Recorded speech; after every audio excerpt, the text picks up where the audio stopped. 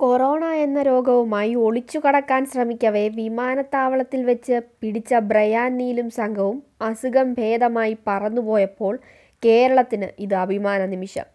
ബ്രിട്ടനിൽ കൊറോണ മരണതാണ്ഡവം നടത്തുമ്പോൾ 65 പിന്നിട്ട ബ്രിട്ടീഷ് പൗരന്മാരെ കേരളത്തിൽ നിന്നും വിമാനത്തിൽ കയറ്റിവിട്ടത് അസുഖം പൂർണ്ണമായി ഭേദപ്പെട്ടതിനു ശേഷം. ഇത് കേരളത്തിന് അഭിമാനിക്കാവുന്ന മുഹൂർത്തം.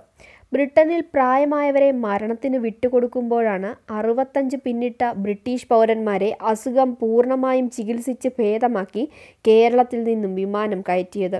ഇന്നലെ ആദ്യമായി കേരളത്തിൽ പറന്നിറങ്ങിയ ബ്രിട്ടീഷ് എയർവേസ് വിമാനത്തിൽ ബ്രയാൻ നീലും സംഘവും ബ്രിട്ടനിലേക്ക് തിരികെ പോയപ്പോൾ കേരളത്തിൻ്റെ അഭിമാനം വാനോളമുയർന്നു.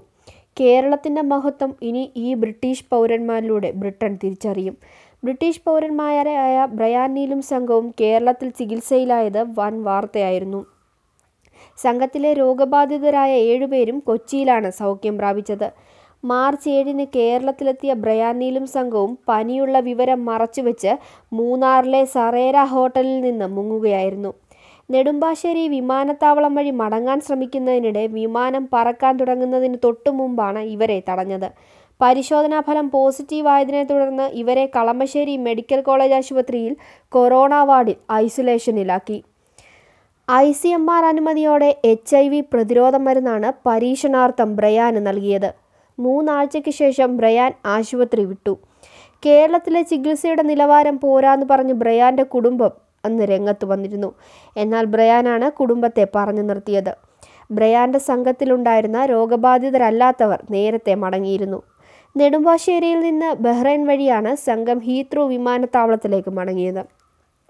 ബ്രിട്ടീഷ് പൗരന്മാരെ ചികിത്സിച്ച ഡോക്ടർമാർക്കും നേഴ്സിനും അഭിമാനിക്കാവുന്ന നിമിഷമാണിത്. മരണം കണ്ട് പകച്ചുപോയ ബ്രിട്ടന് കേരളത്തിൻ്റെ മഹത്വം തിരിച്ചറിയാവുന്ന നിമിഷം കൂടിയാണിത്. ആരോഗ്യനിലയിൽ ആശങ്കയുണ്ടായിരുന്ന ബ്രിട്ടീഷ് പൗരന്മാരാണ് സുഖം പ്രാപിച്ച് ബ്രിട്ടനിലേക്ക് മടങ്ങുന്നത്. കേരളത്തിനെ സംബന്ധിച്ചിടത്തോളം ഒരു പൊൻതൂവൽ കൂടിയാണിത്.